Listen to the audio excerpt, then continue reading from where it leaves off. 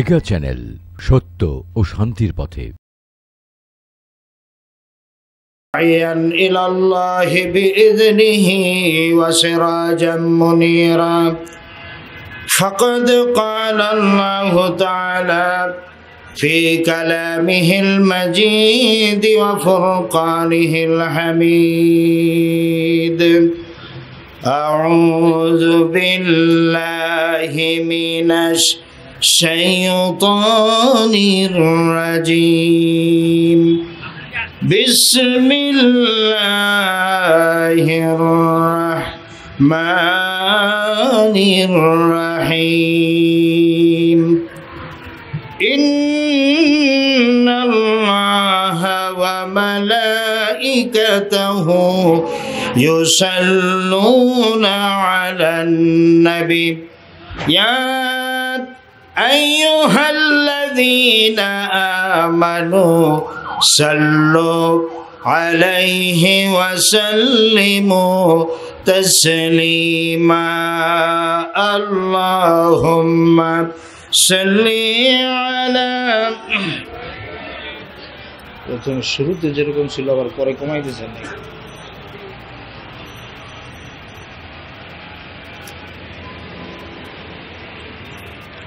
মাওলানা মুহাম্মদ জোরে সোরে মহাব্বতের সাথে প্রাণ খুলে জবান ছেড়ে দিয়ে সকলেই সমস্যারে পড়ুন আল্লাহুম্মা সাল্লি আলা। সাউন্ড কম হইলে রাস্তার আওয়াজে আলোচনা সমস্যা হয়, এই যে সাউন্ড ভালো লাগবে।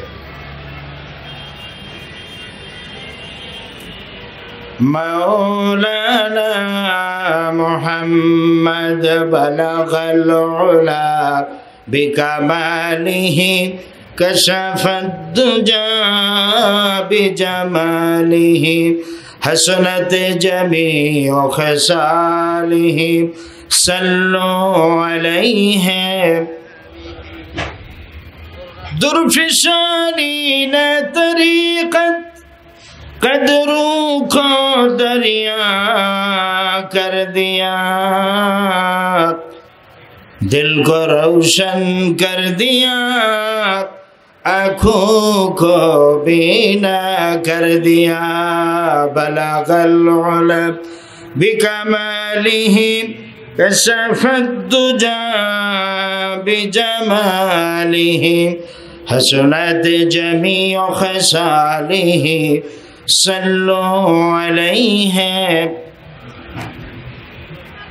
نسیم جانب بطحا گسر کن جاہ عالم محمد را خبر کن بلغ العلا بکمالہ کشف الدجى بجماله حسنت جميع خصاله صلوا عليه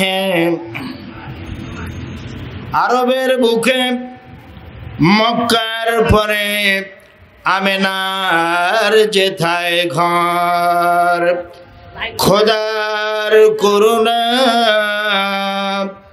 कौसर है जर से बरंबार बलागल उला बिकमालिही कशफत दुजा बिजमालिही हसनत जमीउ खसालिही सल्लु अलैहि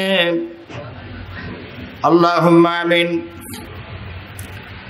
ربنا ظلمنا أنفسنا وإن لم تغفر لنا وترحمنا لنكونن من الخاسرين رب العالمين 12তম ঐতিহাসিক খতমে নবুয়ত সম্মেলনে 3 দিন ব্যাপী ঐতিহাসিক তাফসীরুল কোরআন মাহফিলের আজকের এই প্রথম দিবসে কয়েকবার দুরূদ সালাম পড়ে আপনার দরবারে হাত তুলেছি। মেহেরবানি করে দুরূদ সালাম টুকুন সোনার মদিনায় নবী পাকের রওজা মুবারকে পৌঁছে দাও। तमाम पृथिवीर माटिर नीचे যত মুমিন মুমিনাত শুয়ে আছেন আল্লাহ তাদের আরওয়ার পরে আর হাদিয়াটুকুন পৌঁছায় দাও রব্বুল আলামিন। এই মাহফিলের আয়োজন যারা করেছেন আর শোনার জন্য যারা এসেছেন, কিয়ামতের দিন মুসিবতের সময় এই মাহফিল আমাদের সকলের জন্য নাজাতের জরিয়া বানাই দাও আল্লাহ। या रब करम तू अगर करे वबाद दे ज़ुबां को जो दिल पर असर करे। रब्बना तक़ब्बल मिन्ना इन्नका अंतस समीउल अलीम व तुब अलैना इन्नका अंतत तव्वाबुर रहीम। सुब्हान रब्बिका रब्बिल इज़्ज़ति अम्मा यसिफून व सलामुन अलल मुरसलीन আলহামদুলিল্লাহি রাব্বিল আলামিন। দক্ষিণ রায়েরবাগ 12তম ঐতিহাসিক খাতমে নবুয়ত সম্মেলনের সম্মানিত সভাপতি, বিশিষ্ট সমাজসেবক,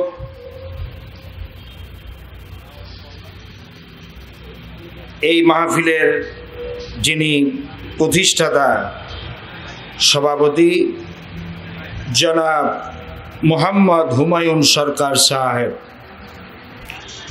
আল্লাহ তাআলা তাকে নেক হায়াত দান করুন। আজকের মাহফিলের সম্মানিত প্রধান মেহমান মোহাম্মদ হারুনুর রশিদ, এমডি এইচ&এন বিল্ডার্স মুজাহিদনগর, এবং এই মাহফিলের অন্যতম আলোচক বিশিষ্ট আলেমে দ্বীন সাহেব ইলম মুফাসসিরে কোরআন আল্লামা মুফতি আমির হামজা সাহেব আতালাল্লাহু উমরাহু ওয়া বারাকাল্লাহু ফি হায়াতি, এবং আরও উপস্থিত থাকবেন জনাব অধ্যাপক ডক্টর ফয়জুল হক সাহেব সিলেট, মঞ্চে উপবিষ্ট হাজারাত উলামায়ে কেরাম, মাশায়েখে এযাম, সম্মানিত মুসল্লিয়ানে কেরাম, আমার দিনদার ইমানদার ইসলাম প্রিয় কোরআন প্রিয় দিন দরদি মুসলমান ভাইরা, পর্দার আড়ালে আমার সম্মানিতা শ্রদ্ধেয়া মা এবং বোনেরা, আসসালামু আলাইকুম ওয়া রাহমাতুল্লাহি তাআলা ওয়া বারাকাতুহু। আমরা মহান আল্লাহ সুবহানাহু ওয়া তাআলার দরবারে লাখ কোটি সাজুদ পেশ করছি, শুকরিয়া জ্ঞাপন করছি যে আল্লাহ তাবারক ওয়া তাআলা আমাদেরকে আজকের এই আজিমুশ শান কোরআনের মাহফিল তথা খাতমে নবুয়ত সম্মেলনে আসার বসার তৌফিক যেই মনিব, যে মালিক, যে রব আমাদেরকে দান করলেন, সেই মালিকের আলিশানে শুকরিয়া জ্ঞাপন করছি, কালিমাতুশ শুকর আদায় করছি।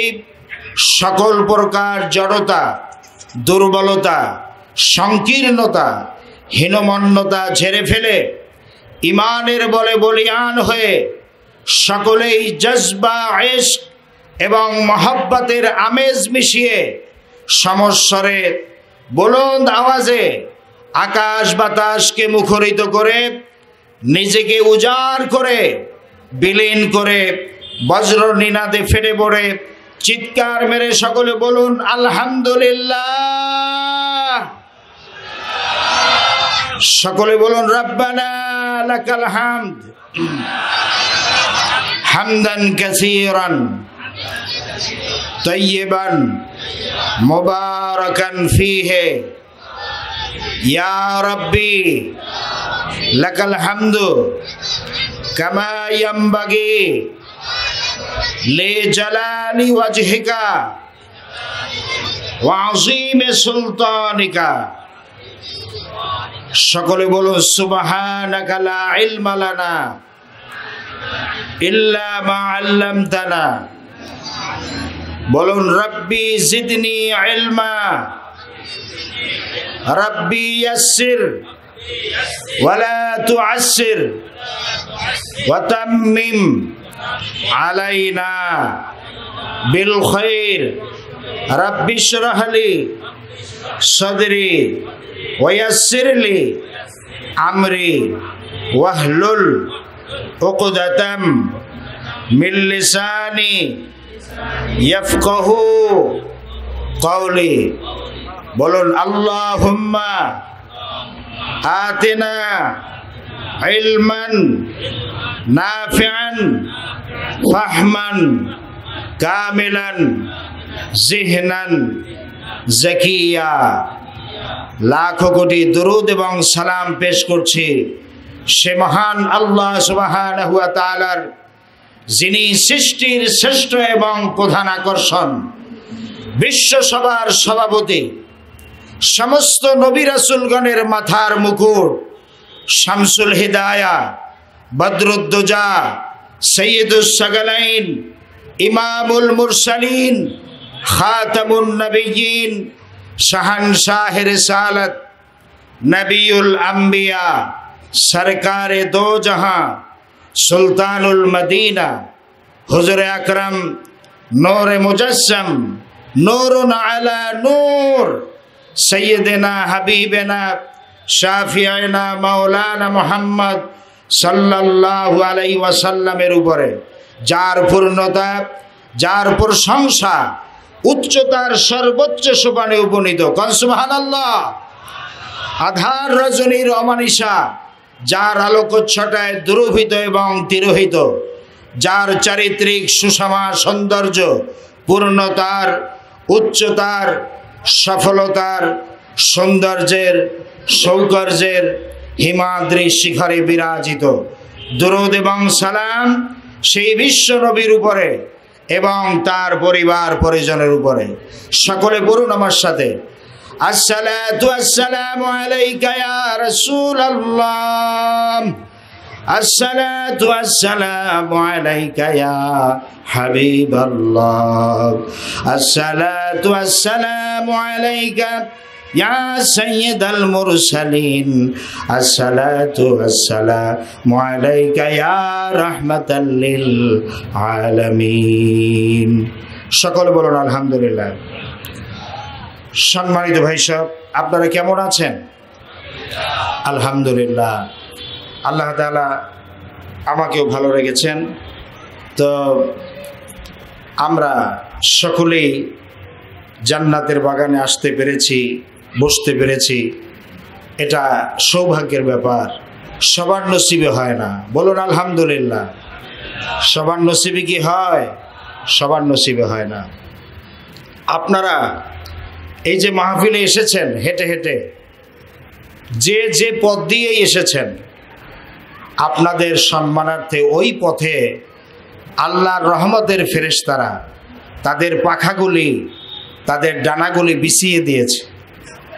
ফেরেশতাদের, আল্লাহর রহমতের ফেরেশতাদের পাখার উপর দিয়ে হেঁটে হেঁটে আমরা আজকের মাহফিলে এসেছি। সুবহানাল্লাহ। এটি আমার কথা নয়, বিশ্বনবী মুহাম্মদুর রাসূলুল্লাহ সাল্লাল্লাহু আলাইহি ওয়াসাল্লাম বলেছেন, ইন্নাল মালাইকাতা লা তাদাউ আজনিহাতাহা রিদান লিতালিবিল ইলম।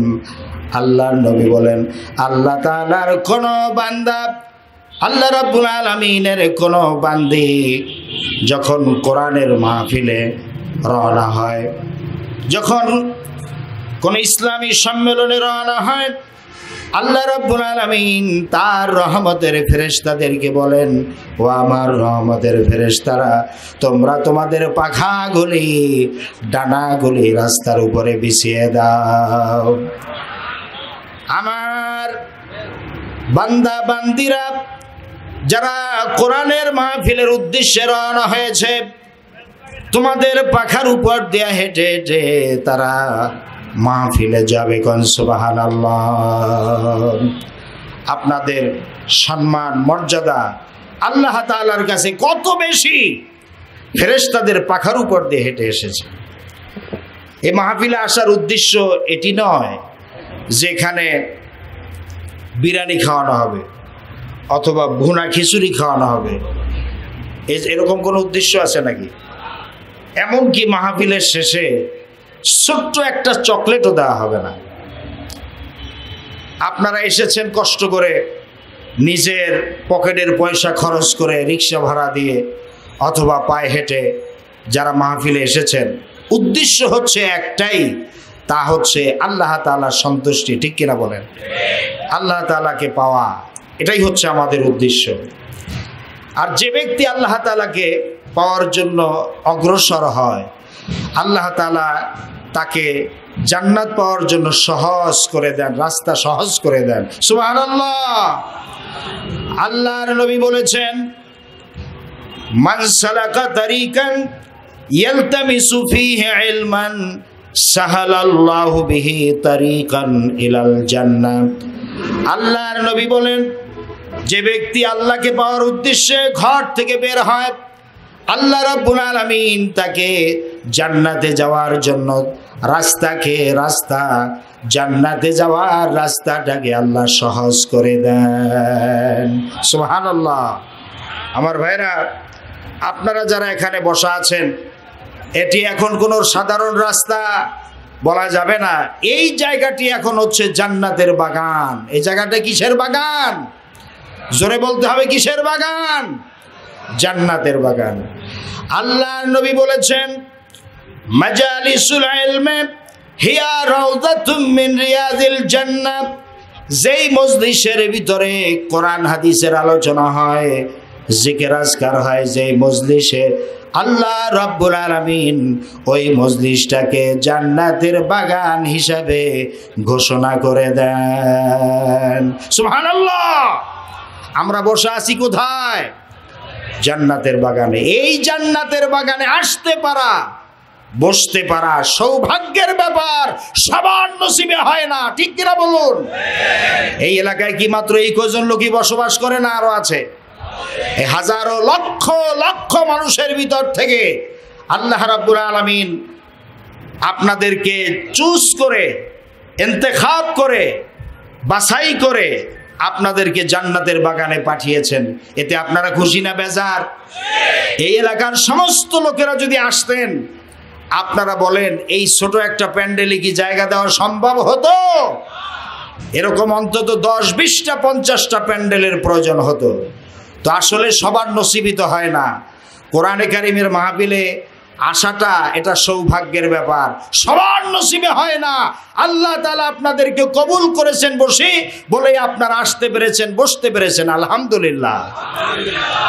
দৃষ্টান্ত দিতে গিয়ে আমি বলে থাকি, ঢাকা শহর হচ্ছে এমন একটি শহর, ঢাকা শহর হচ্ছে এমন একটি শহর যেই শহরে লক্ষ লক্ষ ভালো মানুষের বসবাস আছে না নাই? বহু আল্লাহর ওলিদের বসবাস আছে এই ঢাকা শহরে।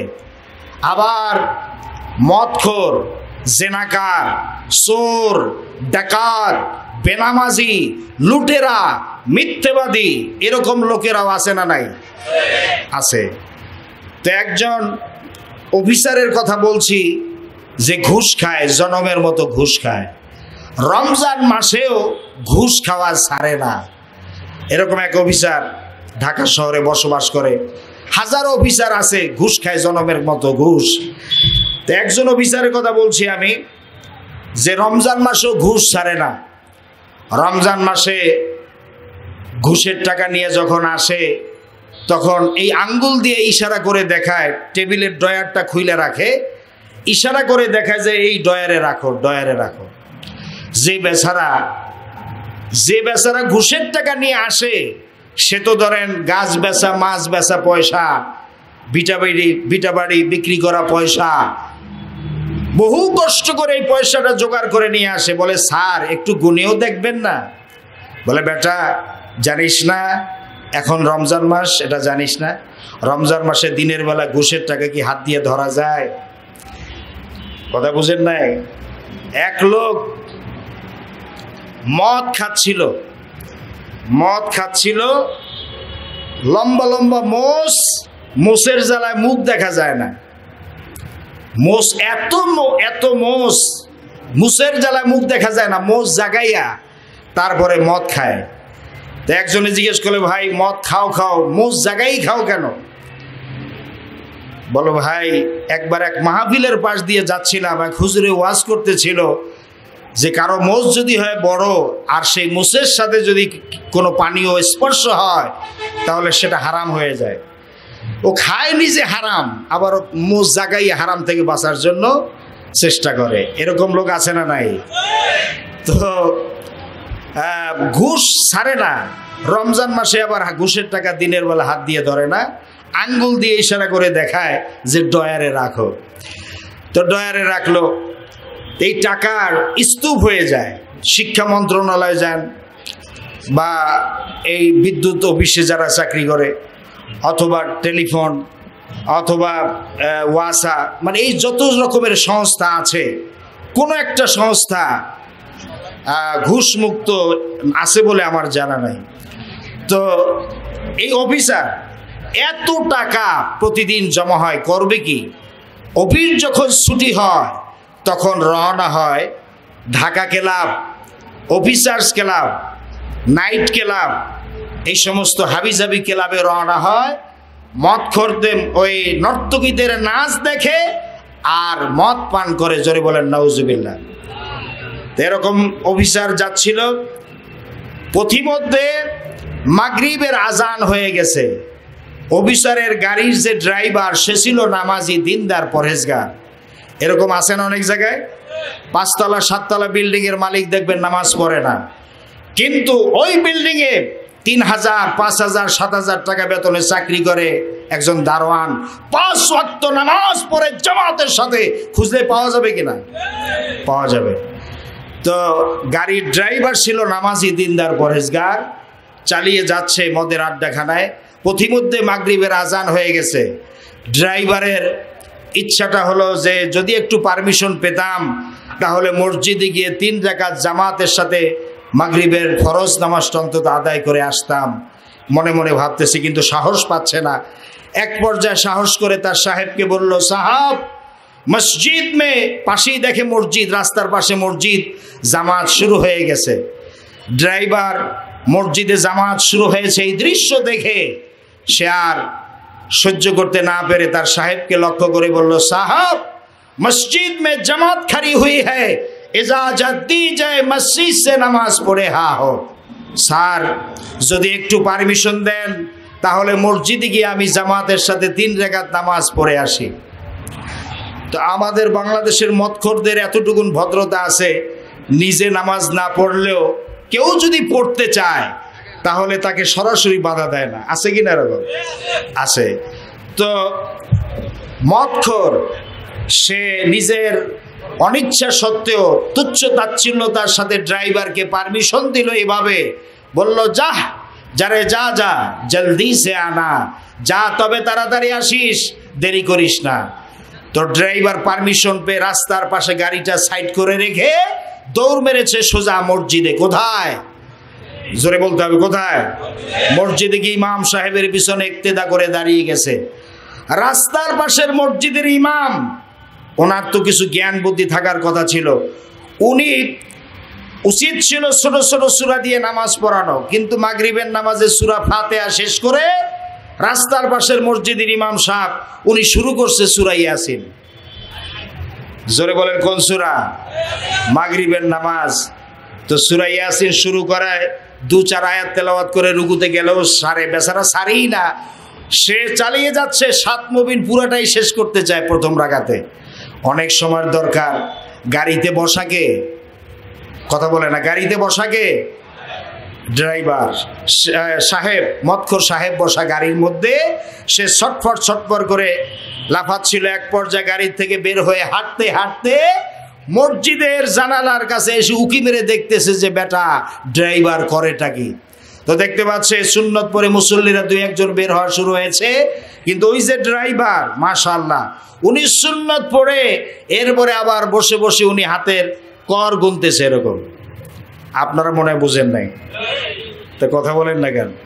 বুঝছেন কি করতেছে? হ্যাঁ, তাসবিহ পড়ছে। কি তাসবিহ বলেন তো? সুবহানাল্লাহ কতবার? 30 বার। জোরে বলেন কতবার? এরপরে কি? আলহামদুলিল্লাহ কতবার? এরপরে কি? কতবার? 34 বার। কিন্তু আল্লাহু আকবার যে আপনারা বললেন, সুবহানাল্লাহ আলহামদুলিল্লাহ যা বলেছেন, আল্লাহু আকবারের সময় আওয়াজটা এত কমে গেল কেন? আপনারা কি আল্লাহু আকবারের সাথে কোনো শত্রুতা আছে আপনাদের? আল্লাহু আকবার বলতে ভয় পান আপনারা? যেখানে কাছি থানা আবার অ্যারেস্ট করতে আসে নাকি? আল্লাহু আকবার বলতে কি ভয় পান? আল্লাহু আকবার কি কোনো দলীয় স্লোগান? আল্লাহু আকবার হচ্ছে গোটা পৃথিবীর সমস্ত মুসলিম উম্মার স্লোগান, ঠিক কিনা বলুন? আল্লাহু আকবার হচ্ছে মুসলমানদের কলিজার স্লোগান। আল্লাহু আকবার হচ্ছে, আল্লাহু আকবার অর্থ হচ্ছে আল্লাহ মহান, আল্লাহর চাইতে বড় আর কেউ, আল্লাহর চাইতে বড় আর কেউ আছে? সবচেয়ে বড় কে? আল্লাহর বড়ত্ব মহানত্ব কেউ যদি উচ্চ আওয়াজে ঘোষণা করে, দুনিয়া এবং আখিরাতে তার সম্মান আল্লাহ তাআলা বাড়ায় দেন। সুবহানাল্লাহ। কিয়ামতের দিন দুনিয়ায় বসে যারা আল্লাহু আকবার মহব্বতের সাথে এই তাকবীর ঘোষণা করবে, আল্লাহর নবী বলেছেন কিয়ামতের দিন ওই লোকটার চেহারা হবে অতি উজ্জ্বল, তার চেহারার ভিতর আল্লাহর নূর চমকাতে থাকবে। সুবহানাল্লাহ। তার ঘাড়টা হবে লম্বা, দূর থেকে হাসরবাসীরা দেখে চিনতে পারবে, লোকেরা দেখে মনে করবে, হাসরবাসীরা কেউ কেউ মনে করবে লোকটা দুনিয়ায় কি নবী ছিল না রাসূল ছিল। কত বড় মর্যাদার অধিকারী হবেন, জোরে বলুন আল্লাহু আকবার। আমরা যখন এই পৃথিবীতে এসেছি, আসার সাথে সাথে আমাদের ডান কানে কি বলা হয়েছে? আজান। ডান কানে কি দেওয়া হয়েছে? আজানের প্রথম শব্দ কি? তাও তো জোর হইল না, এত মানুষ, আরো জোরে বলেন। বাম কানে কি করা হয়েছিল? হ্যাঁ, একামত। একামতের প্রথম শব্দ কি? কি বুঝলেন? জন্মের সাথে সাথে আপনার আমার কানে কানে বলে দেওয়া হয়েছে, ও আল্লাহর বান্দা, তোমার জীবনের একমাত্র স্লোগান হচ্ছে আল্লাহু আকবার। আবার মৃত্যুর পরে লাশ সামনে রেখে ইমাম সাহেব নামাজ পড়ান।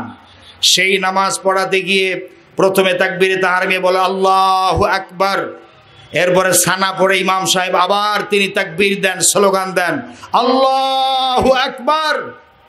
আবার ইমাম সাহেব কি পড়ে? দুরূদ শরীফ পড়ে আবার তিনি স্লোগান দেন, কি বলেন? আল্লাহু আকবার। এরপরে ওই মাইয়িত যিনি, তার জন্য দোয়া করে ইমাম সাহেব আবার স্লোগান দেন, কি বলেন? আল্লাহু আকবার। এর দ্বারা কি বুঝে গেল?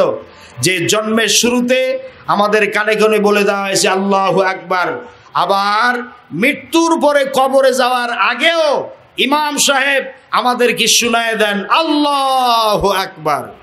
এর দ্বারা বুঝতে হবে যে একজন মুসলমানের জীবনের শুরু থেকে, জন্মের শুরু থেকে মৃত্যু পর্যন্ত একজন মুসলমানের স্লোগান হবে একটাই, তা হচ্ছে আল্লাহু আকবার। এই আল্লাহু আকবার স্লোগান যেখানে আছে, আমরা মুসলমানরা সেখানে নাই। আছেন? কারা কারা আছেন দেখেন তো আল্লাহরে, কারা কারা আছেন দেখেন আল্লাহরে। নারে তাকবীর, আরো জোরে নারে তাকবীর। আল কোরআনের আলো, আল হাদিসের আলো, সংসদে জালো, লিল্লাহি তাকবীর। বলুন আলহামদুলিল্লাহ, আরো জোরে বলুন আলহামদুলিল্লাহ।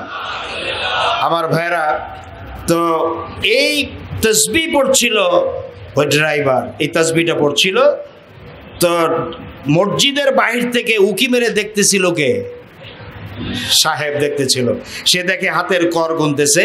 এটা দেখে সাহেবের মনে ভাবনা জেগেছে, ভোট দেন, আপনারা সকলে মিলে আমাকে ভোট দেন, আমি নবী হব। আপনারা বলুন, এরকম যদি কেউ দাবি করে আর দুনিয়ার সমস্ত মানুষ যদি তাকে ভোট দেয়, নবী হতে পারবে? নবী হতে পারবে না। নবী হওয়ার জন্য শর্তই হচ্ছে ওহী আসতে হবে। কি আসতে হবে? ওহী আসতে হবে। মুসাইলামাতুল কাজ্জাব যখন নবুয়তের দাবি করেছিল, কিছু উম্মত জুটে গেল, তারা বলল যে মুহাম্মদ সাল্লাল্লাহু আলাইহি সাল্লামের উপরে ওহী আসে, ওহী নাজিল হয়, কত সুন্দর সুন্দর সূরা নাজিল হয়, পড়তে ভালো লাগে, শুনতে মজা লাগে, কিন্তু আপনি কেমন নবী, আপনার কাছে কোনো ওহী আসে না। মুসাইলামাতুল কাজ্জাব বলল, তোমরা তো আমারে সময় দাও না, মুহাম্মদ সাল্লাল্লাহু আলাইহি সাল্লামকে কত জায়গায় নিয়ে যাও, আমাকে তো কোথাও নিয়েও যাও না। মুহাম্মদ সাল্লাল্লাহু আলাইহি সাল্লামকে কোনো বাগানে নিয়ে গেলে দেখা যেত যে বাগানে গাছের ফল ধরে না, আল্লাহ রসুলের আগমনের বরকতে ওই বাগানের মরা গাছগুলি জিন্দা হয়ে তারা ফল দিত। সুবহানাল্লাহ। আল্লাহ রসুলকে কোন মরা কূপের পাশ দিয়ে যদি কেউ হাঁটায় নিয়ে যেত, আল্লাহ নবীর আগমনের বরকতে মরা কূপ জিন্দা হয়ে পানিতে ভরে যেত। একদিন মুসাইলামাতুল কাজ্জাবকে এরকম নিয়ে গেল তার উম্মতেরা বাগানে বরকতের জন্য। বাগানে নিয়ে যাওয়ার পর যে গাছে ফল ছিল, মুসাইলামাতুল কাজ্জাব আসার পরে ওই গাছটা মরে ফলগুলা সব ঝরে পড়েছে। এরপরে জিন্দা কূপের পাশ দিয়ে হাঁটায় নিয়ে গেছে, সেই জিন্দা কূপ মরে পানি শুকিয়ে গেছে। একদিন বলল যে আপনার কাছে কোনো ওহী আসে না কেন? মুহাম্মদ সাল্লাল্লাহু আলাইহি সাল্লামের কাছে তো কত সুন্দর সুন্দর সূরা নাজিল হয়, আপনার কাছে কোনো ওহী আসে না কেন? মুসাইলামাতুল কাজ্জাব বলল, তোমরা ধৈর্য ধরো, আমার কাছে ওহী আসবে। তো একদিন হঠাৎ করে মুসাইলামাতুল কাজ্জাব সকালবেলা চিৎকার মেরে বলে উঠল, আজ রাত্রে জিবরাইল এসেছিল আমার কাছে, সূরা নাজিল করে গেছে, একটা সূরা আমি পেয়েছি। উম্মতরা তো মহা খুশি যে কেমন সূরা আপনি পেয়েছেন, আমাদেরকে শোনান। মুসাইলামাতুল কাজ্জাব, ওর কাছে কিসের ওহী এসেছে? ও তো ভণ্ড নবী, ওর কাছে কোনো ওহী আসে নাই, কোনো জিবরাইলও নাজিল হয় নাই। ও মিথ্যা সূরা আল কাউসারের একটা প্যারোডি তৈরি করেছে, নকল প্যারোডি তৈরি করেছে। মুসাইলামাতুল কাজ্জাব তার উম্মতদেরকে শোনাচ্ছে, আজ রাতে জিবরাইল এসেছিল, জিবরাইল এসে আমাকে সূরা নাজিল করে গেছে। সে সূরাটি হচ্ছে ইন্না আ'তাইনাকাল হক ফাসাল্লি লিরাব্বিকা ওয়াসআক ইন্না শানিয়াকা হুয়াল আবলাগ। জোরে বলেন নাউজুবিল্লাহ। উম্মতরা বলল, ও মুসাইলামা, তোমার কাছে যে ওহী এসেছে, এই ওহী যদি কেউ পড়তে যায়, যার কাশি নাই তারও তো কাশি হবে। ইন্না আ'তাইনাকাল হক, এটা কেমন সূরা? মুহাম্মদ সাল্লাল্লাহু আলাইহি সাল্লামের কাছে যে আয়াত আসে, যে ওহী আসে, কত সুন্দর। ইন্না আ'তাইনাকাল কাউসার, পড়েন আপনারা আমার সাথে, ইন্না আ'তাইনাকাল কাউসার ফাসাল্লি লিরাব্বিকা ওয়ানহার ইন্না শানিয়াকা হুয়াল আবতার। বলেন আল্লাহু আকবার। তো মুসাইলামাতুল কাজ্জাব যে ওহী শোনালো, উম্মতরা অসন্তুষ্ট হলো, আর অর্থ তো খুবই খারাপ। ইন্না আ'তাইনাকাল হক, হে নবী, আপনাকে আমি একটা হুতুম পেশা দান করেছি, ফাসাল্লি লিরাব্বিকা ওয়াসআক, সুতরাং আপনি নামাজ পড়েন আর চিৎকার মারেন, কন নাউজুবিল্লাহ। ইন্না শানিয়াকা হুয়াল আবলাগ, আর আপনার শত্রু যারা হবে, এরা হবে শ্বেত বর্ণের আর কৃষ্ণ বর্ণের। জোরে কন নাউজুবিল্লাহ। এটা কোনো ওহী হতে পারে? এটা সে বানাইয়া নিজে শোনাচ্ছিল, কিন্তু ধরা পড়ে গেছে। আমার ভাইয়েরা, কোরআনে কারিমের সাথে চ্যালেঞ্জ করার মতো ক্ষমতা পৃথিবীর কারো নাই। আল্লাহ রাব্বুল আলামিন কোরআন নাজিল করে আবার চ্যালেঞ্জ করেছেন, ইন কুনতুম ফি রাইবিম মিম্মা নাযালনা আলা আবদিনা ফাতু বিসূরাতিন মিন মিসলি ওয়াদউ শুহাদাআকুম মিন দুনিল্লাহি ইন কুনতুম সাদিকিন। আল্লাহু আকবার। আল্লাহ রাব্বুল আলামিন বলেন, আমি আমার নবী মুহাম্মদ সাল্লাল্লাহু আলাইহি ওয়াসাল্লামের উপরে যেই কিতাব নাজিল করেছি, যেই সূরা নাজিল করেছি, যে আয়াত নাজিল করেছি, এর ভিতরে সন্দেহ আছে বলে যদি মনে করো এর ভিতরে সন্দেহ আছে মানুষের বানানো, এমনটি যদি সন্দেহ হয়, ফাতু বিসূরাতিন, তাহলে কোরআনে কারিমের ভিতরে যে সর্বকনিষ্ঠ ছোট্ট একটা সূরা আছে, সূরাল কাউসারের মতো একটা ছোট্ট সূরা পারলে বানায় নিয়ে আসো। আল্লাহ পাক বলেন তেমত হয়ে যাবে, কিন্তু কোরআনে কারিমের মতো একটা ছোট্ট সূরাও তোমরা বানাতে পারবে না। সুবহানাল্লাহ বলবেন না? আল্লাহ রাব্বুল আলামিন বলেন, أم يقولون افتراه قل فأتوا بسورة من مثله وادعوا من استطعتم من دون الله إن كنتم صادقين। আল্লাহ রাব্বুল আলামিন বলেন, তোমরা যদি জিনেদের সাহায্যকারী মানুষ হও আর মানুষের সাহায্যকারী যদি জেনেরা হও, তাম পৃথিবীর সমস্ত জিন আর মানব যদি একত্রিত হয়ে প্রচেষ্টা চালাও, আল্লাহর কোরআনের সূরার মতো করে একটা সূরা তোমরা বানাতে পারবে না। কোন সুবহানাল্লাহ? পারবে কেউ? জোরে বলুন, পারবে? এই কোরআনের ভিতরে যা আছে সব কথাগুলি কার? জোরে বলুন, কার? এর ভিতরে কোনো মানুষের কথা আছে? এটা চ্যালেঞ্জ। আল্লাহ তাআলা বলেছেন, মা ইয়ানতিকু আনিল হাওয়া ইন হুয়া ইল্লা ওয়াহিয়ুন ইউহা। নফসকে অনুসরণ করে, প্রবৃত্তিকে অনুসরণ করে আমার নবী কোনো কথা বলেন নাই। আমার নবী যেটা বলেছেন সেটা হলো ওহী।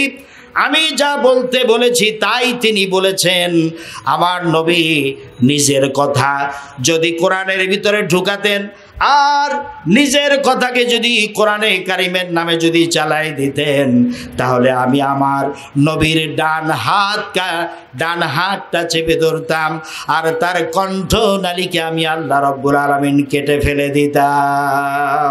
আল্লাহু আকবার। আল্লাহ তাআলা কত বড় চ্যালেঞ্জ করেছেন। সূরা আল বাকারার শুরুতেই আল্লাহ তাআলা চ্যালেঞ্জ করে বলে দিয়েছেন যে এই কিতাবের ভিতরে কোনো সন্দেহের কোনো অবকাশ নাই। এই পৃথিবীতে মানুষ যত বই লেখে, সমস্ত বইয়ের শুরুতে নিজের দুর্বলতা দিয়ে বই শুরু করে। সমস্ত গ্রন্থকার, সমস্ত অথার, সমস্ত লেখকেরা যখন বই লেখে, লিখতে গিয়ে শুরুতে তারা বলে আমার বই লিখতে গিয়ে ভুল ভ্রান্তি হয়ে যেতে পারে, যদি কারো চোখে ধরা পড়ে জানিয়ে দিলে পরবর্তী সংস্করণে তা পরিশুদ্ধ করিতে বাধ্য থাকিব। এরকম কথা বলে কিনা? এরকম কথা বলে কিনা? না, এরকম বলে যে আমি একখান বই লিখেছি, এই বইয়ের মতো নির্ভুল বই আর কেউ লিখতে পারে নাই। এমন বাপের বেটা পৃথিবীতে জন্মাইছে কেউ জন্মায় নাই। এই সাহস কারো নাই। জোরে কর সুবহানাল্লাহ। কিন্তু এই একখানা কিতাব তাম পৃথিবীর বুকে অদ্বিতীয় কিতাব। এই কিতাবের রচয়িতা, এই গ্রন্থের অথার, এই মহাগ্রন্থের মালিক তিনি এই গ্রন্থ শুরু করেছেন নিজের প্রশংসা দিয়া, আর শুরুতেই তিনি বলে দিয়েছেন যালিকাল কিতাবু লা রাইবা ফীহি। সকলে পড়েন আমার সাথে, যালিকাল কিতাবু লা রাইবা ফীহি। এই সেই কিতাব যেই কিতাবের ভিতরে কোনো সন্দেহ নাই, সন্দেহের কোনো অবকাশ নাই, কোনো রকমের ভুল ভ্রান্তি এর মধ্যে নাই। জোরে বলুন সুবহানাল্লাহ। যেই কিতাবের ভিতরে কোনো সন্দেহ নাই, কোনো ভুল ভ্রান্তি নাই, সেই কিতাবের ধারে কাছেও আমরা নাই, ঠিক না? আর যেই কিতাবের ভিতরে মানুষের লেখার ভিতরে ভুল আছে, মানুষের থিওরিতে ভুল আছে, মানুষ যা ধারণা করে ধারণার মধ্যে ভুল, লেখনের মধ্যে ভুল, বলার মধ্যে ভুল, সেই মানুষের পিছনে মানুষ দৌড়ায়, কিন্তু আল্লাহর পিছনেও কেউ দৌড়ায় না। আল্লাহর দেওয়া এই মহাপবিত্র আল কোরআনের পিছনেও কেউ দৌড়ায় না। এই কোরআনকে আমরা ব্যবহার করি শুধুমাত্র তাবিজ লেখার জন্য ব্যবহার করি, তাকের উপরে সাজায় রেখে দেই, ঠিক কিনা বলেন?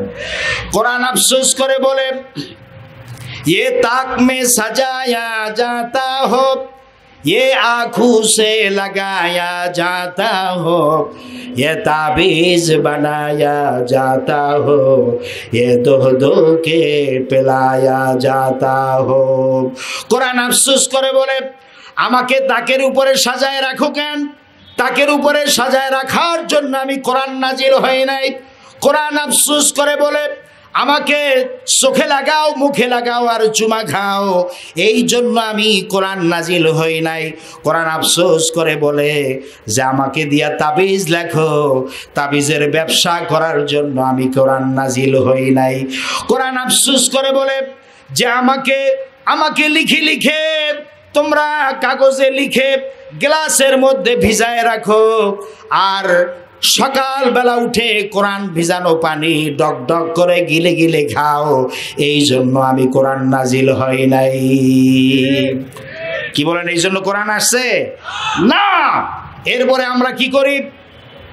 মানুষ যখন মারা যায়, মানুষ ইন্তেকাল করার পর ওই বাড়িতে দেখবেন হয়তোবা 1 বছরের মধ্যে আল্লাহর কোরআন ধরে নাই, কিন্তু একটা লোক যখন মারা যায় তখন তাকের উপর দিয়া কোরআন শরীফ নামাইয়া ঝেড়ে ঝুড়ে, এরপরে ঝেড়ে ঝুড়ে সুন্দর করে কোরআন শরীফ রেহালের উপরে রেখে লাশের পাশে বসে বসে লাশকে শোনানো হয় সূরা ইয়াসিন, ইয়াসিন ওয়াল কুরআনিল হাকিম ইন্নাকা লামিনাল মুরসালিন আলা সিরাতিম মুস্তাকিম।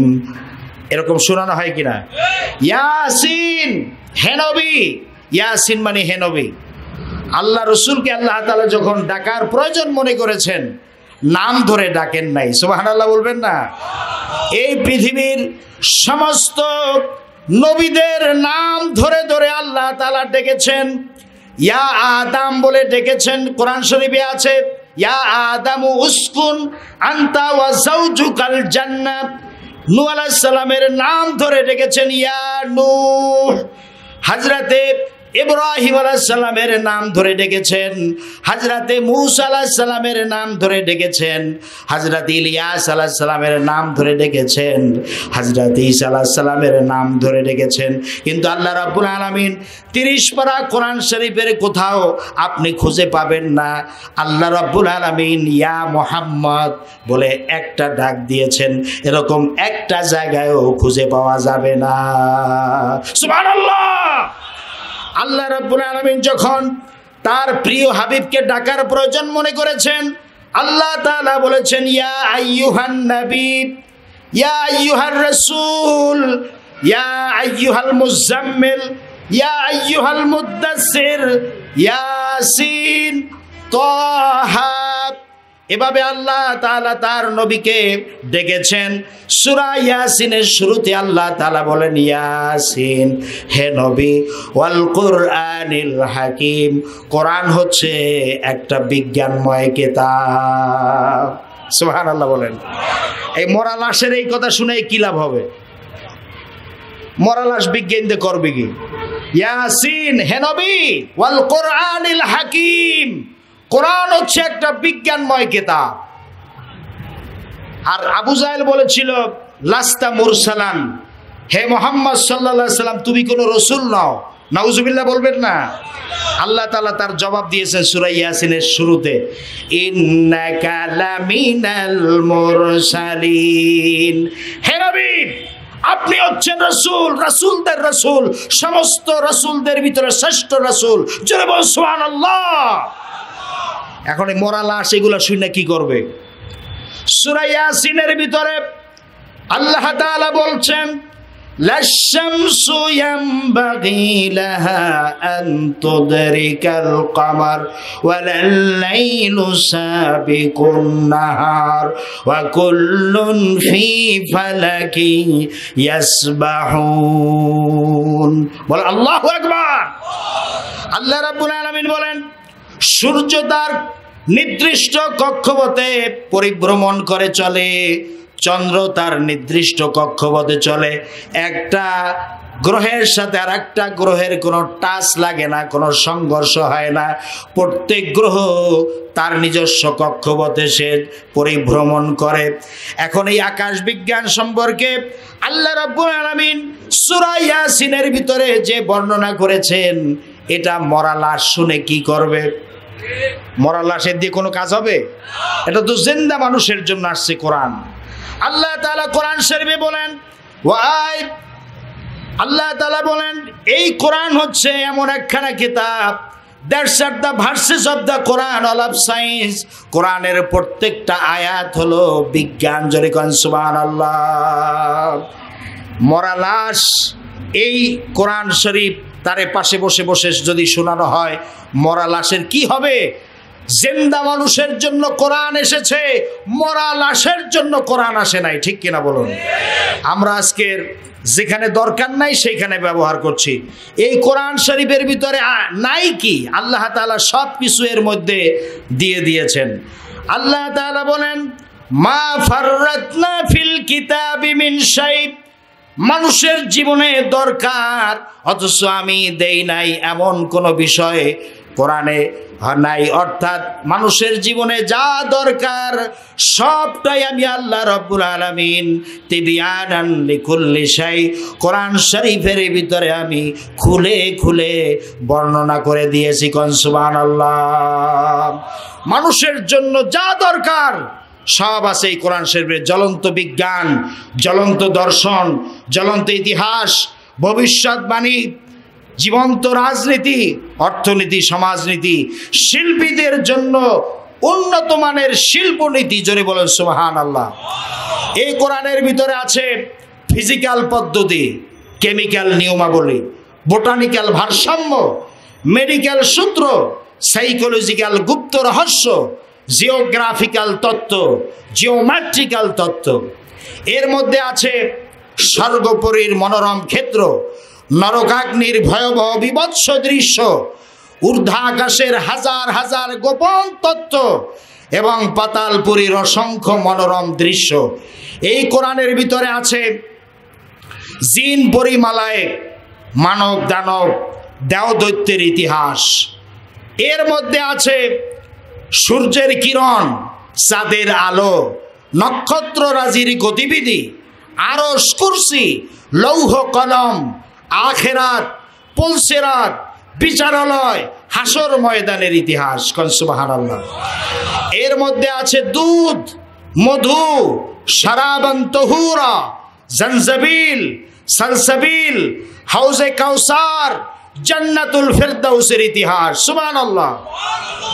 এর মধ্যে আছে মাছি, মৌমাছির ইতিবৃত্ত, ইনসাফের মানদণ্ড, জীব জীবাণুর রক্ষণাবেক্ষণের ভারসাম্য, ভালো মন্দের তারতম্য। এর মধ্যে আছে মায়ের পেটের ভ্রূণের কথা, সন্তান প্রসবের কথা, সন্তান লালন পালন এবং উৎপাদনের মূল কথা। হাজার হাজার ইতিহাস জীবন্ত এবং জাজ্জল্যমান করে বিশ্বের সামনে তুলে ধরেছে মহাপবিত্র আল কোরআন। এর মধ্যে আছে ঘতত্ব, মৃতত্ব, জ্যোতির্বিজ্ঞান, মানুষের জন্য পারিবারিক নীতি, সামাজিক নীতি, চুক্তি নীতি, বন্ধি নীতি, যুদ্ধনীতি, রাজনীতি, অর্থনীতি, সমাজনীতি, সমস্ত নীতিমালার নীতি গ্রন্থের নাম হচ্ছে মহাপবিত্র আল কোরআন। সেই কোরআনের সাথে কারা কারা আছেন? হাত জাগে আল্লাহরে দেখেন, কারা কারা আছেন?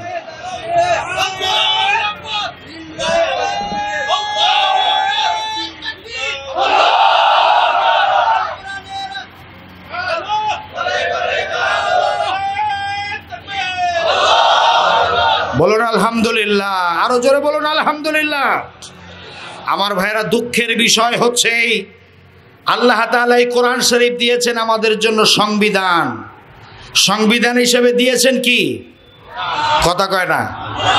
ও মুসলমান, এখন যদি খেয়াল করে নাও শুনেন, একদিন শুনবেন কিন্তু কোনো কাজে লাগবে না। আমি আবারও স্মরণ করাই দিচ্ছি, এই কোরআন শরীফকে আল্লাহ তাআলা সংবিধান হিসেবে নাজিল করেছেন। আল্লাহ রাব্বুল আলামিন বলেন, হাদা কিতাবুন আনজালনাহু মুবারাকুন ফাত্তাবিউহু ওয়াত্তাকু লাআল্লাকুম তুরহামুন।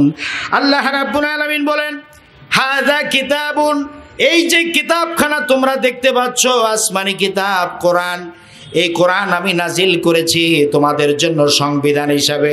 ফাত্তাবিউহু, বিসমিল্লাহর বা থেকে শুরু করে সূরা নাসের সিন পর্যন্ত তোমরা তোমাদের ব্যক্তি, পরিবার, সমাজ এবং রাষ্ট্রে সব জায়গায় আমার কোরআনকে তোমরা মেনে চলো। কে বলেছেন এই কথা?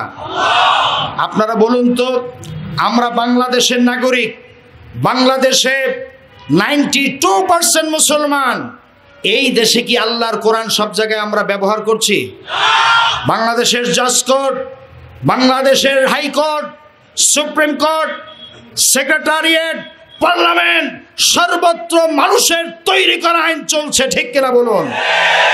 জজ court, high court, supreme court, secretariat, parliament, সর্বত্র আল্লাহর কোরআন দিয়ে পরিচালিত হোক, এটা কি আপনারা চান? কারা কারা চান আল্লাহরে দেখান।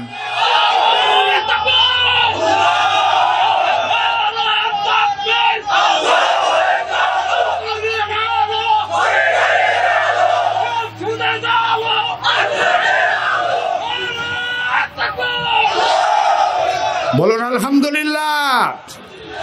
এর জন্য দরকার কোরআনের পক্ষের লোকদের যারা আছে, কোরআনের পক্ষে, তাদের পক্ষে আপনাদের আসতে হবে, ঠিক কিনা বলেন? কোরআনের সাথে যারা বিরোধিতা করে, কোরআনের মাহফিলকে যারা বন্ধ করে দিতে চায়, তাদের সাথে থাকা যাবে না। আল্লাহ তাআলা কোরআনের পক্ষের শক্তি হিসেবে আমাদের কবুল করে নিন, জোরে বলুন আমিন। ভাইরা আমার, আমি বলতেছিলাম নবীদেরকে 3টা জিনিস দেওয়া হয়েছে, সমস্ত নবীদেরকে 3টে জিনিস দেওয়া হয়েছে। কয়টা? 1 নম্বরে কি বলেছিলাম? ওয়াহি। 2 নম্বরে কি? জোরে বলতে হবে, তাহলে সকলে মনে থাকবে। 2 নম্বরে কি? মুজিজা। আর 3 নম্বরে হচ্ছে উন্নত মানের চরিত্র। ওহি তো আপনারা বুঝলেন। মুজিজা বলা হয়, হ্যাঁ কি করবো এখন? আচ্ছা, তো মুজিজা বলা হয় যে যুগে যেই জিনিসের প্রভাব বেশি, ওই প্রভাব সম্পন্ন জিনিসটাকে দুর্বল করে দেওয়ার মতো সমস্ত শক্তি আল্লাহ তাআলা নবীদেরকে দান করেছেন। কোন সুবহানাল্লাহ। যে নবীদের আমলে যেটার প্রভাব বেশি ছিল, আল্লাহ তাআলা ওই নবীকে সেই প্রভাব সম্পন্ন জিনিসটার উপরে শক্তি দান করেছেন। সুবহানাল্লাহ। যেমন দাউদ আলাইহিস সালামের জামানায় সর্বপ্রথম এই যে দা, বটি, খন্তা, কুড়াল, এগুলো আপনারা চিনেন তো? দা, বটি, খন্তা, কুড়াল, এই যে দা, বটি, খন্তা, কুড়াল এই যে বানানোর এটা প্রচলন শুরু হয়েছে হযরতে দাউদ আলাইহিস সালামের জামানা থেকে। সুবহানাল্লাহ বলেন। কোন নবীর আমল থেকে? দাউদ আলাইহিস সালামের নবী থেকে। তো আপনারা সকলেই জানেন, দা, বটি, খন্তা, কুড়াল যখন তৈরি করা হয়, লোহা আগুনে পোড়াতে হয়, আগুনে পোড়াইয়া পিটাইয়া তারপরে ছাঁচে আনা লাগে। কিন্তু হযরতে দাউদ আলাইহিস সালামকে আল্লাহ রাব্বুল আলামিন এমন মুজিজা দান করেছিলেন, লোহা দিয়ে কোনো জিনিস তৈরি করার সময় তার লোহা আগুনে পোড়ানোর কোনো প্রয়োজন হতো না। লোহা হাতের মুঠোর ভিতরে নিয়ে চাপ দিতেন আর লোহা পানি হয়ে আঙ্গুলের ফাঁকের ভিতর থেকে পড়ে যেত। হযরতে সুলাইমান আলাইহিস সালাম তিনি যখন প্রেসিডেন্ট ছিলেন, সারা দুনিয়ার প্রেসিডেন্ট, এই পৃথিবীতে দুইজন মুসলমান যারা সারা দুনিয়ার প্রেসিডেন্ট ছিলেন, সারা পৃথিবী রাজত্ব করেছেন, একজন হচ্ছেন সুলাইমান ইবনে দাউদ আলাইহিস সালাম, দাউদ আলাইহিস সালামের ছেলে হযরতে সুলাইমান আলাইহিস সালাম, আর হচ্ছে বাদশাহ যুলকারনাইন। এই দুইজন বাদশাহ সারা পৃথিবীতে রাজত্ব করেছেন। আর কাফেরদের ভিতরে দুইজন কাফের সারা পৃথিবীতে রাজত্ব করেছে। এর ভিতরে একজন হলো নমরুদ ইবনে কেনান ইবনে কাউস ইবনে সাম ইবনে নূহ। নূহ আলাইহিস সালামের ছেলে সাম তার বংশধর। নমরুদ ছিল সারা পৃথিবীর রাজা, সারা পৃথিবীর বাদশাহ। আর একটা ছিল বখতে নসর, বখতে নসর। এই দুইজন কাফের সারা দুনিয়ায় রাজত্ব করেছে। হযরতে সুলাইমান আলাইহিস সালাম যখন বাদশাহ ছিলেন, প্লেনের মতো তিনি বাতাসে চলতেন, কিন্তু কোনো ইঞ্জিন ছিল না। এরকম সিংহাসনে, কাঠের সিংহাসনে বসতেন হযরতে সুলাইমান আলাইহিস সালাম, আর বিনা ইঞ্জিনে বাতাসে তিনি ভেসে বেড়াতেন। সুবহানাল্লাহ। একটা ঘোড়া 1 মাস দৌড়ালে যে পথ যেতে পারে, একটা ঘোড়া 1 মাস দৌড়ালে যেই পথ যেতে পারে, হযরতে সুলাইমান আলাইহিস সালাম এক সকালে সেই পথ তিনি চলতে পারতেন। আবার বিকালবেলায় একটা ঘোড়া 1 মাস যে চললে যেই পথ যেতে পারত, হযরতে সুলাইমান আলাইহিস সালাম বিকালবেলায় তিনি আর 1 মাসের পথ চলতে পারতেন। এরকম মুজিজা ছিল সুলাইমান আলাইহিস সালামের। হযরতে ঈসা আলাইহিস সালাম যখন এই পৃথিবীতে আসেন, তখন ছিল চিকিৎসার প্রভাব। আল্লাহ রাব্বুল আলামিন হযরতে ঈসা আলাইহিস সালামকে এমন মুজিজা দান করেছিলেন। হযরতে ঈসা আলাইহিস সালাম, আজান হচ্ছে, আজান। গায়রুল্লাহ নূর মুহাম্মদ সাল্লাল্লাহ লা ইলাহা, আরো জোরে লা ইলাহা ইল্লাল্লাহু মুহাম্মাদুর রাসূলুল্লাহ সাল্লাল্লাহু আলাইহি ওয়াসাল্লাম। তো বলতেছিলাম, হযরতে সুলাইমান আলাইহিস সালামের মুজিজা ছিল তিনি সিংহাসন নিয়ে তিনি চলতে পারতেন, বিনা ইঞ্জিনে বাতাসে চলতেন। আবার হযরতে ঈসা আলাইহিস সালাম যখন এই পৃথিবীতে আসেন, তখন ছিল চিকিৎসার প্রভাব। আল্লাহ রাব্বুল আলামিন তাকে এমন মুজিজা দান করেছিলেন। হযরতে ঈসা আলাইহিস সালাম কোন কুষ্ঠ ব্যাধিগ্রস্ত রোগীর গায়ে হাত স্পর্শ করার সঙ্গে সঙ্গে তার রোগটা ভালো হয়ে যেত, কোনো চিকিৎসা লাগতো না। হযরতে ঈসা আলাইহিস সালাম কুষ্ঠ ব্যাধিগ্রস্ত রোগীর গায়ে শুধু এরকম টাচ করতেন আর অমনিতেই তার রোগ ভালো হয়ে যেত। হযরতে ঈসা আলাইহিস সালাম কোন জন্মান্ধ রোগীর চোখের উপরে শুধু হাত রাখতেন, হাত দিয়ে স্পর্শ করতেন, সঙ্গে সঙ্গে চোখ ভালো হয়ে যেত, একজন অন্ধ মানুষ চক্ষুষ্মান হয়ে যেত। সুবহানাল্লাহ। হযরতে ঈসা আলাইহিস সালাম কোন মরা লাশ, মৃত্যু ব্যক্তির সামনে গিয়ে বলতেন কুম বিইযনিল্লাহ, আল্লাহর হুকুমে তুই জিন্দা হয়ে যা। লাশকে বলতেন, হে লাশ, আল্লাহর হুকুমে তুমি জিন্দা হয়ে যাও। লাশ উঠে দাঁড়িয়ে হযরতে ঈসা আলাইহিস সালামকে সালাম জানাতেন। কোরআন শরীফে আল্লাহ রাব্বুল আলামিন বলেন, হযরতে ঈসা আলাইহিস সালাম মাটি দিয়ে একটা পাখি তৈরি করতেন। পাখি তৈরি করে মুখের সামনে এনে শুধু একটু ফু দিতেন, আর অমনিতেই পাখিটা জিন্দা হয়ে উড়ে যেত। এ ছিল হযরতে ঈসা আলাইহিস সালামের মুজিজা। হযরতে মূসা আলাইহিস সালাম যখন এই পৃথিবীতে আসেন তখন ছিল জাদুর প্রভাব। জোরে বলুন কিসের প্রভাব? আল্লাহ রাব্বুল আলামিন এমন মুজিজা দান করলেন, সমস্ত জাদুকরেরা এসে হযরতে মূসা আলাইহিস সালামের সামনে সিজদায় পড়ে গিয়েছিল। আল্লাহ রাব্বুল আলামিন হযরতে মূসা আলাইহিস সালামকে বললেন, ও মূসা, ফেরাউনের রাজ দরবারে যাও, আমার তাওহীদের দাওয়াত নিয়ে যাও। আল্লাহ রাব্বুল আলামিন বলেন, ইযহাব ইলা ফিরআউনা ইন্নাহু তাগা। ও মূসা, ফেরাউনের রাজ দরবারে যাও, ফেরাউন সরকাশ হয়েছে, তাগুত হয়েছে। জোরে কর নাউজুবিল্লাহ। তগা মানে তাগুত হয়েছে। তাগুত হলো সেই শক্তি যে নিজে আল্লাহর আইন মানে না, অন্যদেরকে মানতে দেয় না, আর মানুষের তৈরি করা আইন মানতে বাধ্য করে। এরা কি? তাগুত। জোরে বলেন, এরা কি? তাগুত। আল্লাহ তাআলা বললেন, ও মূসা, ফেরাউনের রাজ দরবারে যাও, সে তাগুত হয়েছে, সরকাশ হয়েছে, তাকে দাওয়াত দিতে হবে। হযরতে মূসা আলাইহিস সালাম বললেন, আয় আল্লাহ তাআলা, একা একা যেতে ভয় লাগে, আমার আপন ভাই হারুন আলাইহিস সালামকে, আমার আপন ভাই হারুনকে আপনি নবী বানাইয়া আমার সাথে দেন, তাহলে আমি ফেরাউনের রাজ দরবারে গিয়ে দাওয়াত দেই। আল্লাহ রাব্বুল আলামিন বলেন, ও মূসা, যাও, তোমার আপন ভাই হারুনকেও আমি নবী বানাই দিলাম, তাকে সাথে করে নিয়ে যাও, ফেরাউনের রাজ দরবারে গিয়া এক আল্লাহর দাওয়াত দাও। গান সুবহানাল্লাহ। হযরতে মূসা আলাইহিস সালাম ফেরাউনের রাজ দরবারে গিয়ে দাওয়াত দিলেন, কুলু লা ইলাহা ইল্লাল্লাহ। ও ফেরাউন, তুমি বলো লা ইলাহা ইল্লাল্লাহ, মূসা কালিমুল্লাহ, আল্লাহ ছাড়া আর কোনো ইলাহা নাই, কোনো মাবুদ নাই, কোনো আইনদাতা নাই, বিধানদাতা নাই, শাসনকর্তা নাই। আইনদাতা কে? আল্লাহ। চিৎকার মেরে মুসলমানের মতো বলতে হবে, আইনদাতা কে? বিধানদাতা কে? শাসনকর্তা কে? হযরতে মূসা আলাইহিস সালাম বললেন, ও ফেরাউন, এক আল্লাহর উপর ঈমান আনো, তিনি ছাড়া কোনো ইলাহা নাই, কোনো আইনদাতা নাই, বিধানদাতা নাই, শাসনকর্তা নাই, সেই আল্লাহর উপরে ঈমান আনো।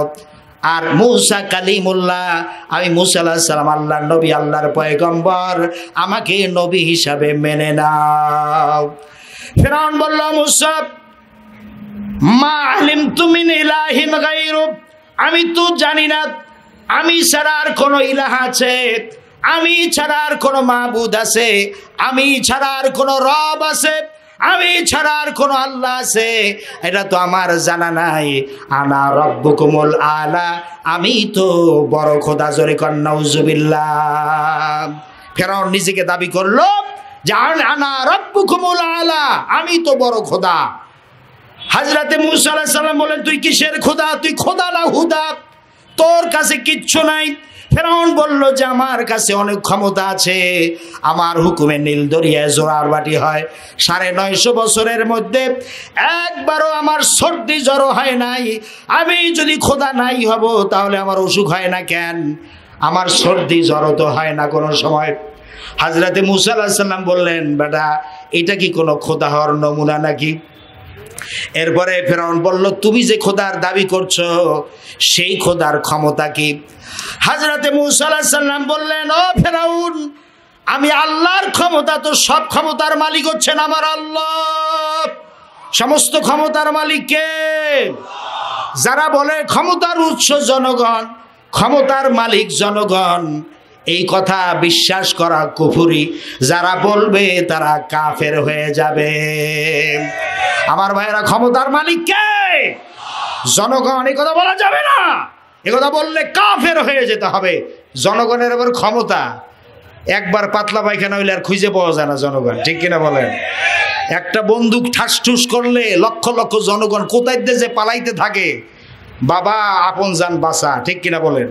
চাচারে ডাকতে থাকে যে আপন জান বাসা, ওই সমানে দৌড়ায়। এ আবার নাকি ক্ষমতার মালিক। নাউজুবিল্লাহ। সমস্ত ক্ষমতার মালিক কে? দেখেন যারা জবাব দেয় না তাদের কাছে মনে হয় ফেরাউন ক্ষমতার মালিক। এখানে 2-4 জন লোকে আল্লাহর নাম উচ্চারণ করলেন, বাকিরা চুপ থাকলেন। এটা কিন্তু একটা ঈমানের পরিচয়, আকীদার প্রশ্ন। আমি আবারও প্রশ্ন করছি, শাহাদাত অঙ্গুলি আকাশের দিকে উত্তোলন করে দেখাতে হবে, সমস্ত ক্ষমতার মালিক কে? বলেন ইয়া আল্লাহ। আপনি ছাড়া আর কোনো ইলাহা নাই, কোনো আইনদাতা নাই, বিধানদাতা নাই, শাসনকর্তা নাই। ইয়া আল্লাহ, আপনার উপরে পরিপূর্ণ ঈমান নিয়ে কবরে যাওয়ার তৌফিক দান করুন। সকলে বলুন আমিন। হযরত মুসা আলাইহিস সালাম বলেন, বেটা তুই কিসের ক্ষমতাবান হইলি? আল্লাহ তাআলা কোরআন শরীফে বলেছেন, ওয়ামা কাদারুল্লাহ হাক্কা কদরিহি ওয়াল আরদু জামিআন ক্বাবদাতুহু ইয়াউমাল কিয়ামা। কিয়ামতের দিন আল্লাহ রাব্বুল আলামিন গোটা পৃথিবীটাকে হাতের মুঠোর ভিতরে নেবেন। জোরে কোন সুবহানাল্লাহ। কোথায় নেবেন? ওয়ামা কাদারুল্লাহ হাক্কা কদরিহি ওয়াল আরদু জামিআন।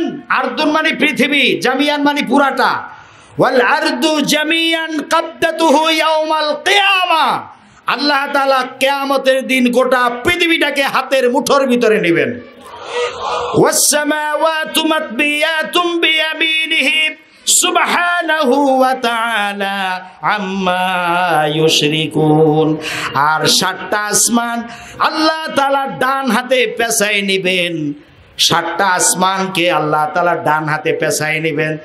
এরপরে আল্লাহ তাআলা জিজ্ঞেস করবেন, ইয়া দুনিয়া, হে দুনিয়া, আইনা কুসুরিক, হে পৃথিবী তোর বিল্ডিং গুলি কোথায়? ইয়া দুনিয়া আইনা আনহারুক, হে পৃথিবী তোর নদ নদী সমুদ্র কোথায়?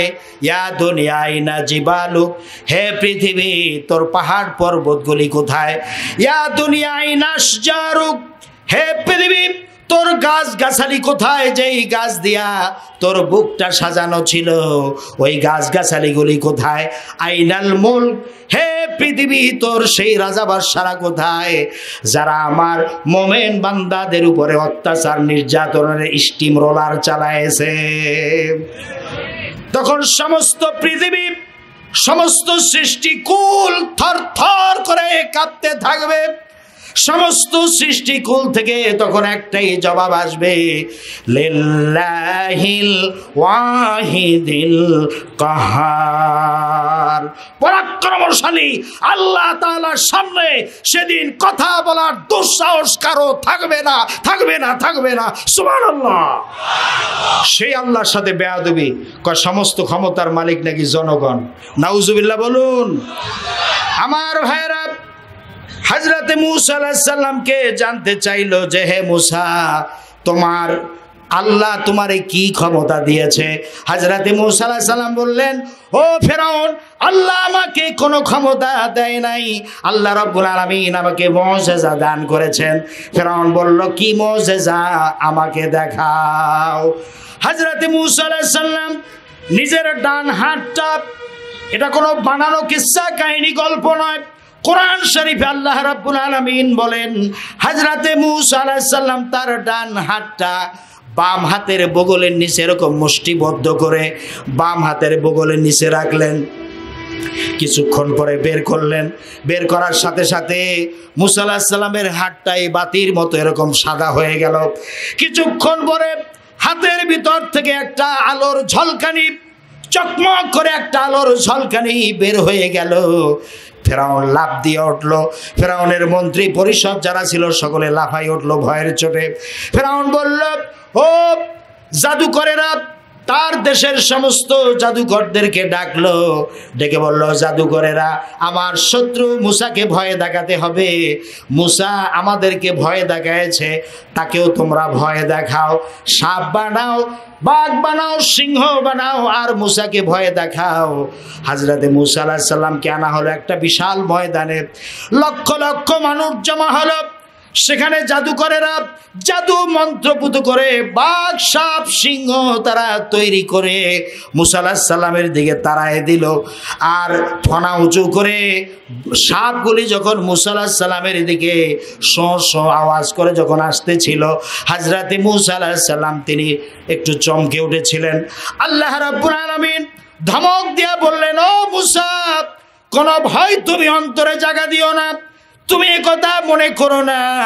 একটা প্রতিষ্ঠিত গভর্নমেন্টের বিরুদ্ধে ময়দানে নামাইয়া, ও মুসা, তোমাকে একা আমি ছেড়ে দেই নাই, আমি রব্বুল আলামিন তোমার সাথে আছি। কিসের ভয়? কোনো ভয় নাই। আল্লাহর মুমিন বান্দাদের কোনো ভয় আছে? মুমিন বান্দাদের সাহায্য করেন কে? আল্লাহ তাআলা বলেন, ওয়া কানা হাক্কান আলাইনা নাসরুল মুমিনিন। মুমিনদেরকে সাহায্য করা আমি আল্লাহর জন্য হক, দায়িত্ব। জোরে বলুন সুবহানাল্লাহ। কিন্তু শর্ত হলো মুমিন হতে হবে। জোরে বলেন, শর্ত কি? মুমিন হতে হবে। আজকের মুমিনদের সংখ্যা কম না বেশি? তাও এত আস্তে কইলেন, মুমিনদের সংখ্যা কম না বেশি? আল্লাহ রাসূল সাল্লাল্লাহু আলাইহি ওয়াসাল্লাম বলেছেন, কিয়ামতের আগে তাম পৃথিবীতে মুসলমানদের উপরে চরম নির্যাতন শুরু হবে। ইসলামের কথা যারা বলবে তাদেরকে ফাঁসির মঞ্চে উঠে ফাঁসিতে ঝুলাইবে।